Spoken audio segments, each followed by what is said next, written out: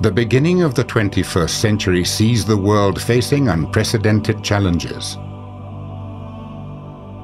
Climate catastrophe, overpopulation, technological overdrive, extreme inequality, nuclear terrorism. New challenges call for radically new thinking. Oxford graduate James Martin founded the Oxford Martin School in 2005. We are at an extraordinary crossroads in human history. Our actions, or failure to act, over the next 20 years will determine the fate of the Earth and civilization for centuries to come.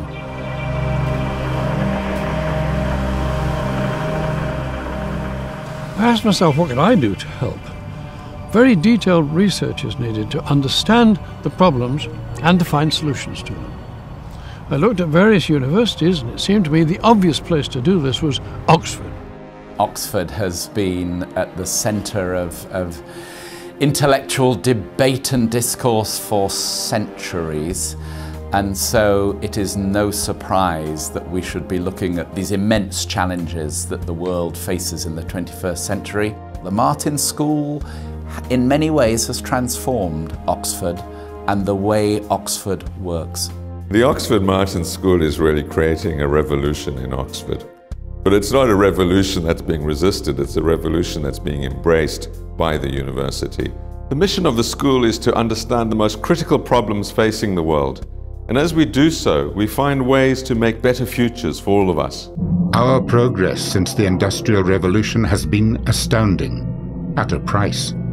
The climate change problem is the biggest market failure that the world has ever seen. When we do push greenhouse gases into the atmosphere, what we do is we inflict costs on other people, and we don't pay for those. So that's why it's a market failure.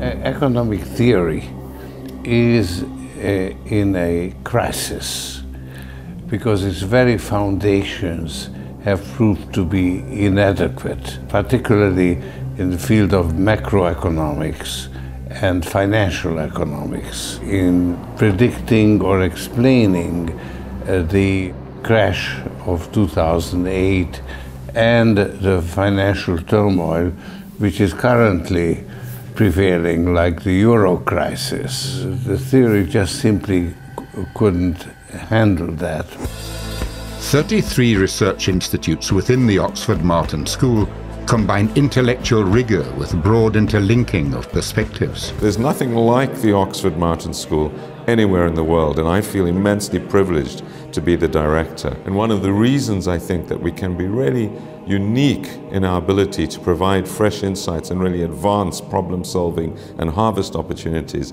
is because of this ability to bring people from many, many different disciplines together to look at these issues.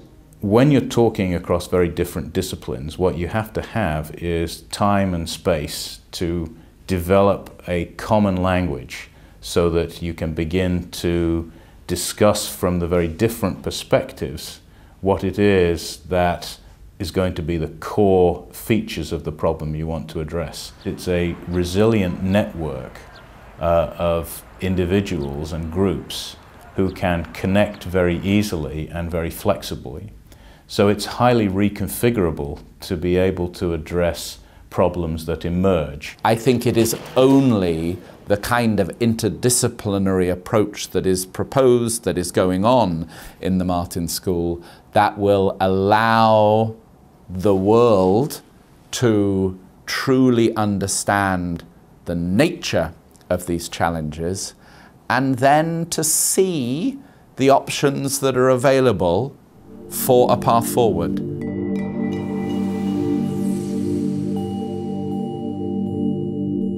Multidisciplinary scholarship will proffer crucial answers to the potential catastrophes facing us.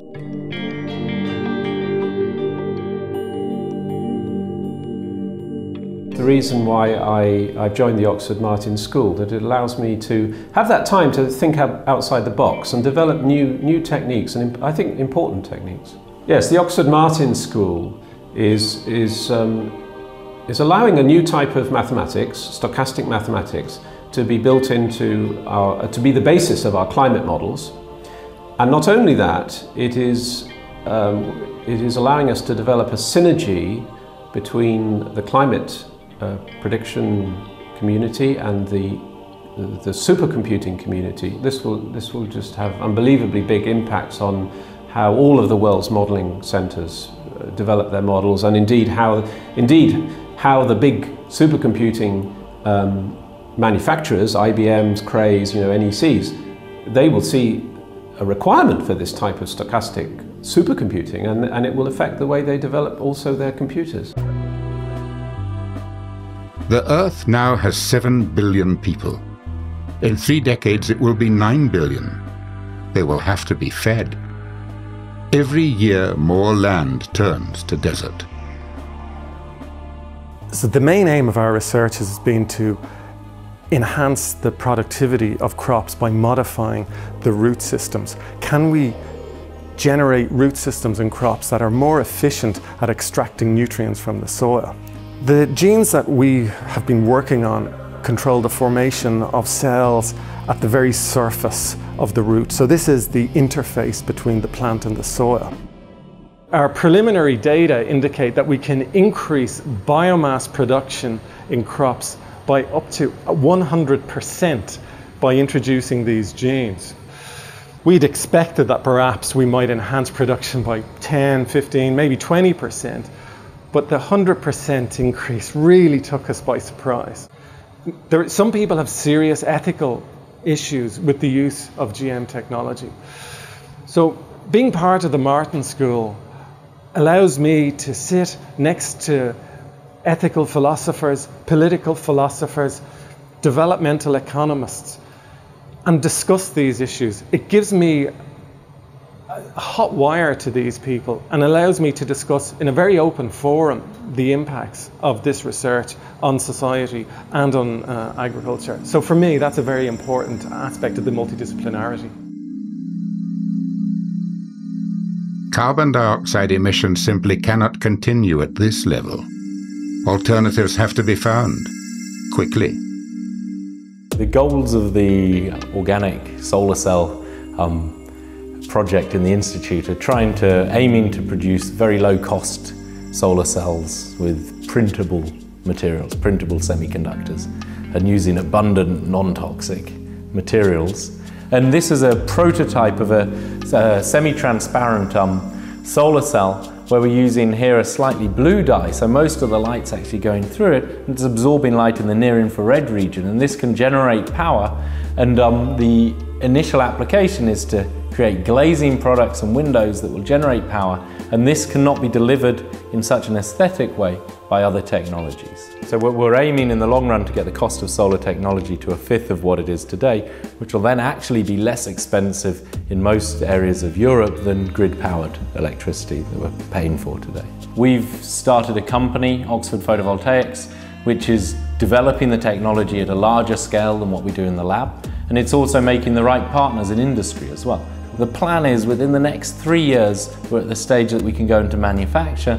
Within 5 years, the intention is to have significant shipping of product.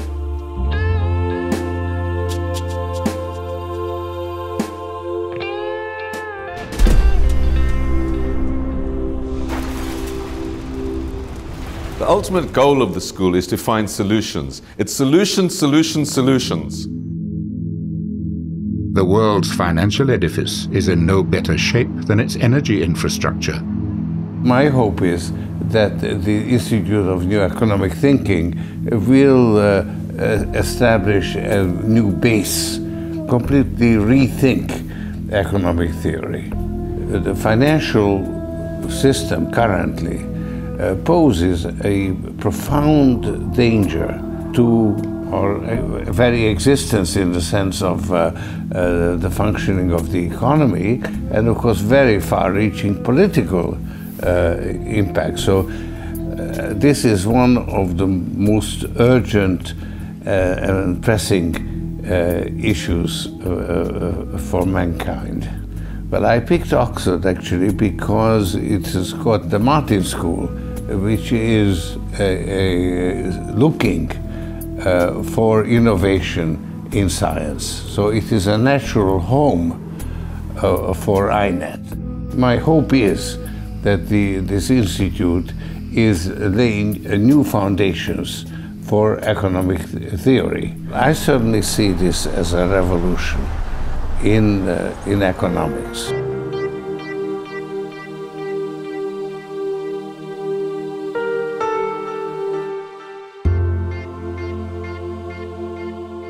These forests are far away from the canyons of New York, but they are inextricably bound with our economic system that spews forth so much carbon dioxide.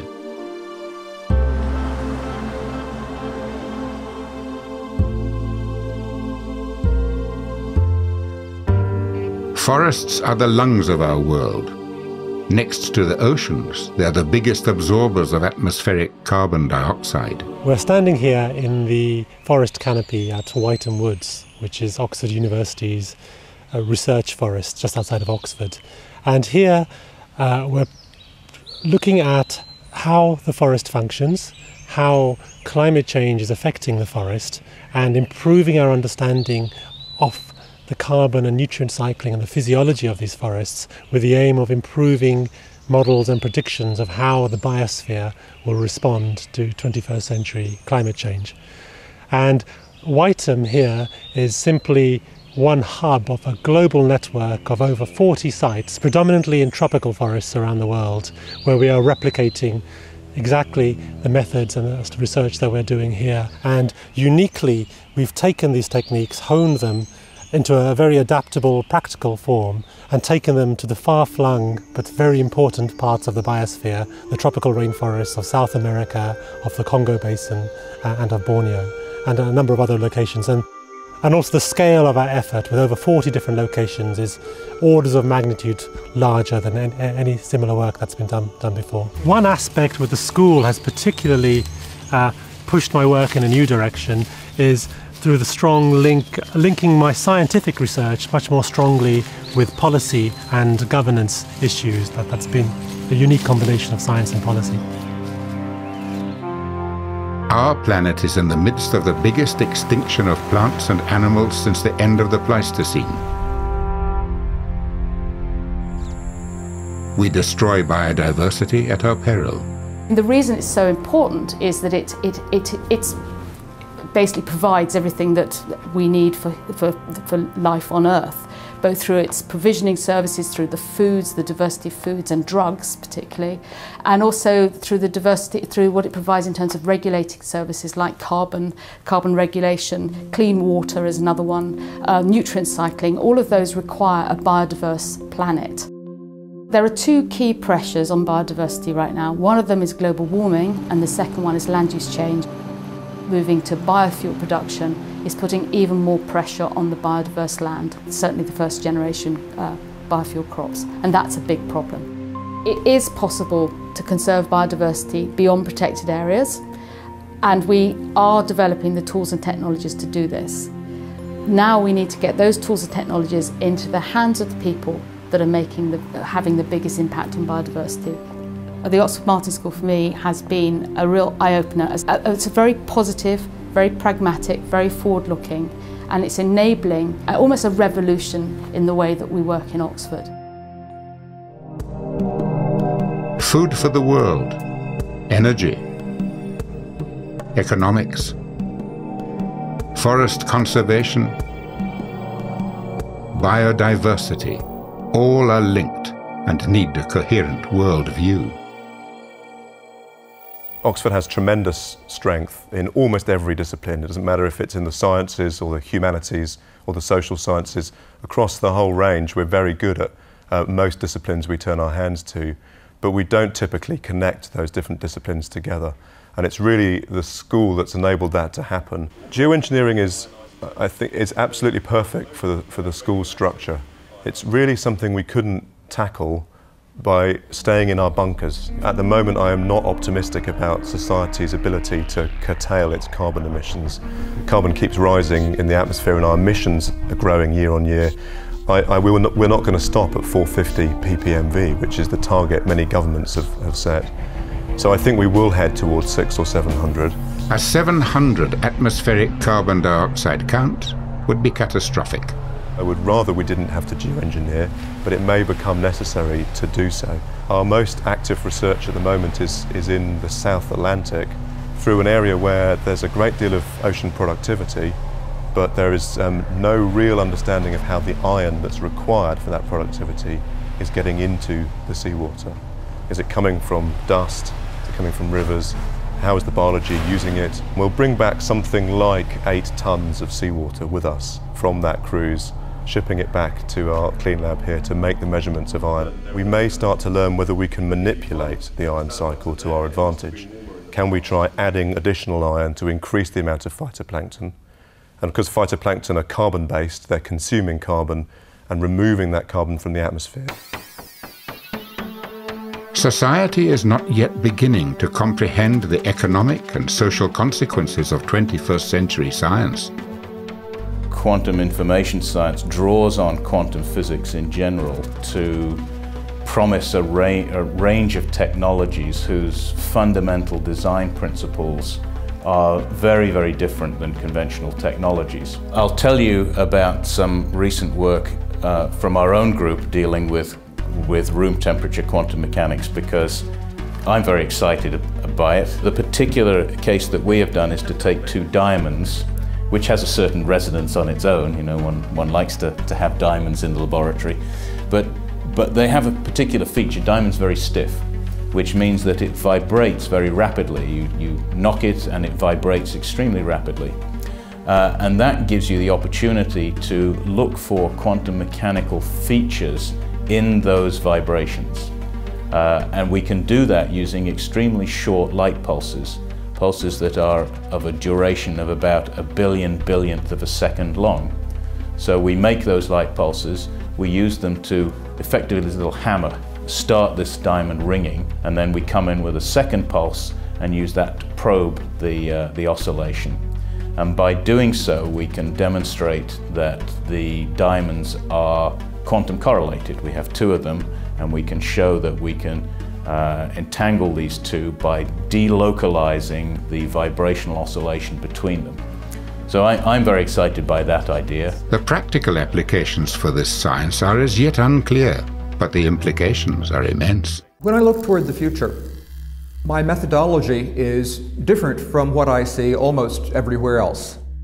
My approach is to ask, what do the laws of physics permit? This differs from an attempt to understand what people will do, or dates, or timelines, or social impacts. It's a foundation for understanding 21st century technology and a point of departure for understanding these more difficult problems. The emerging technology prospect for the surprisingly near future is an atomically precise manufacturing technology that will change the relationship of our civilization to the material world as deeply as did the Industrial Revolution.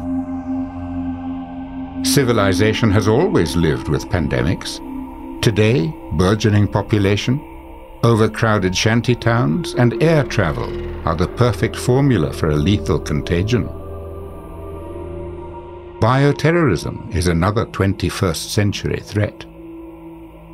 I think it's entirely possible that there could be another very serious event with an emerging infectious disease like 1918 flu. The work we're doing within the Oxford Martin School is really, we're interested in how and why new infectious diseases emerge. So that is, how do they come to cause real problems for human beings? And the reason we do that is that the emerging infections are capable of being really a serious threat to people, and one that's hard to predict.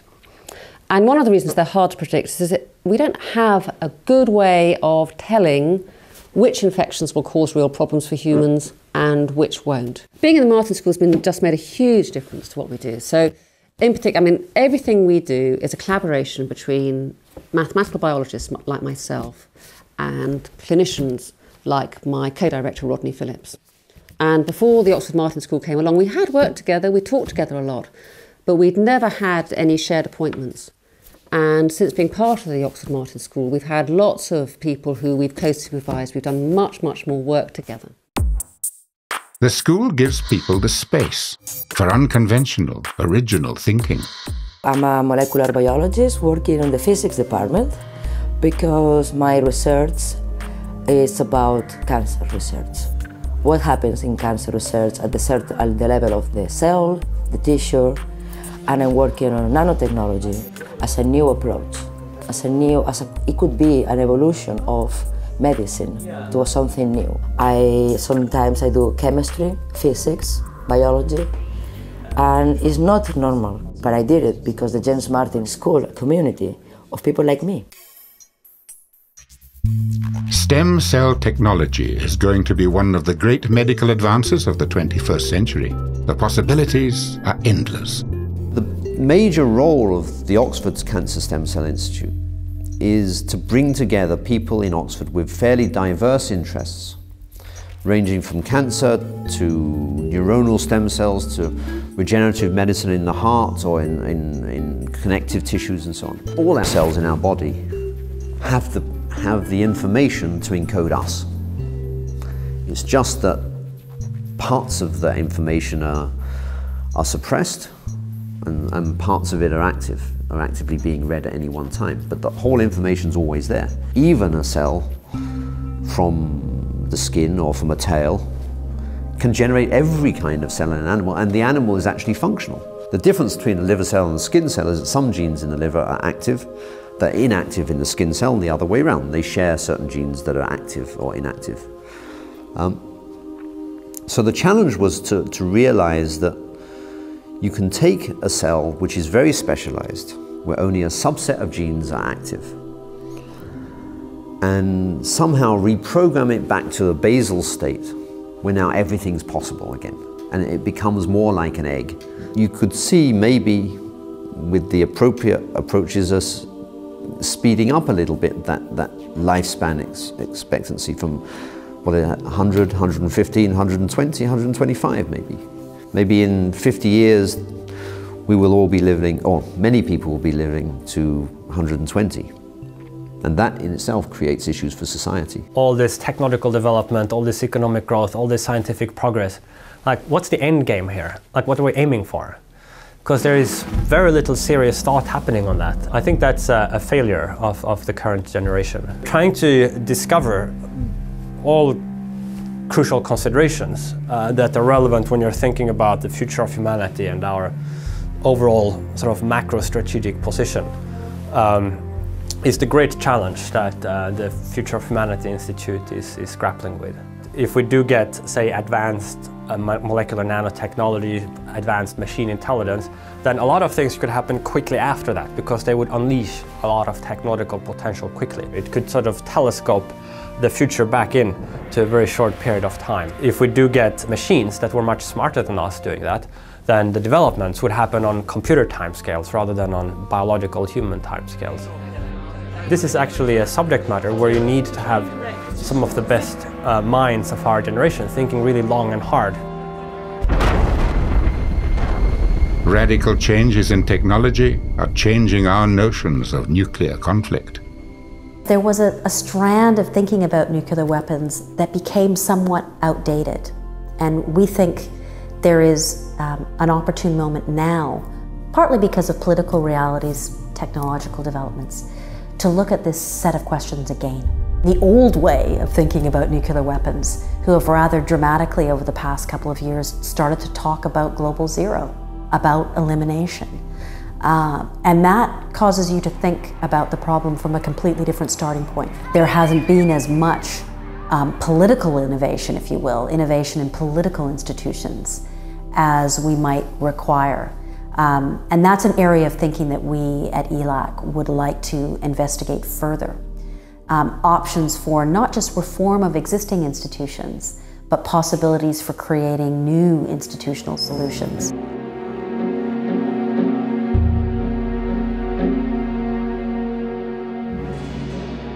Extreme developments in technology without a moral framework will cause chaos.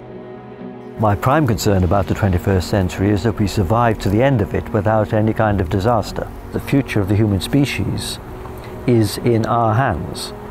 And this is a scary prospect because we know that the human race can't come to any consensus even about obvious imperatives like reducing gross inequalities in the world.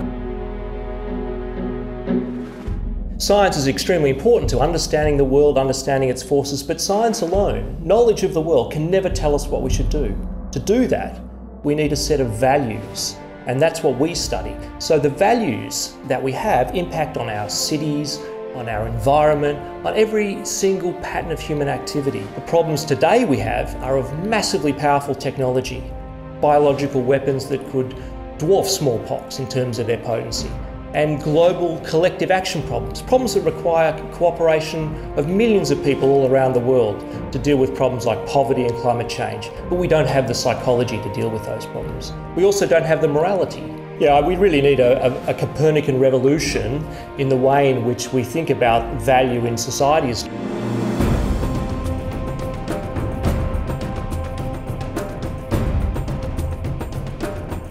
We could destroy civilization as we know it. We could create a new dark age. But also, if we got it right, we could create a magnificent new renaissance. It is astounding how little time is spent thinking about the future. It really is, to me, one of the great puzzles. By thinking about the future, you can have much better outcomes. You can ensure that we avoid the massive dangers of the cliffs that we could walk over. Oxford has been a leader for centuries. Oxford remains a world leader in all areas of intellectual inquiry, and I am absolutely confident that it will be a world leader in the 21st century, particularly in tackling these most challenging problems that the world faces in this new century. And the reason that Oxford will be there in such strength and with such impact is because of the Oxford Martin School.